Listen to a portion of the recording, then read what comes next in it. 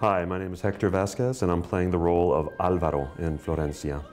This opera, it's about journeys. I mean, we're on a physical journey from, to Manaus on the riverboat, but it's also about the individual journeys that each person is taking. They're all there for different reasons. Florencia is looking for her lost love.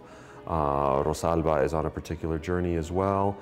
In the case of Alvaro and his wife Paula, we're on a journey to really find our marriage again, to find that passion that first brought us together. The opportunity to do something in my own language that, and particularly, as it turns out, this libretto, which is so wonderful, with the whole flavor of, Garcia Marquez, the magic realism, that was really a wonderful opportunity because I love the language so much, and it was great to be completely fluent in the language, to be able to bring out all the nuance that we often don't get as much chance to do as singers, unless we're, again, completely fluent in the language. Come and see Florencia and El Amazonas first for the music.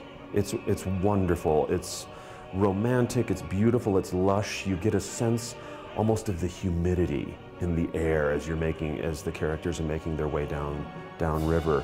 Come to see Florencia for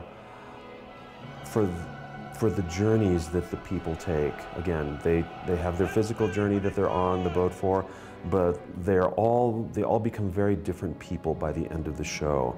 And that's something that's a very interesting and magical thing.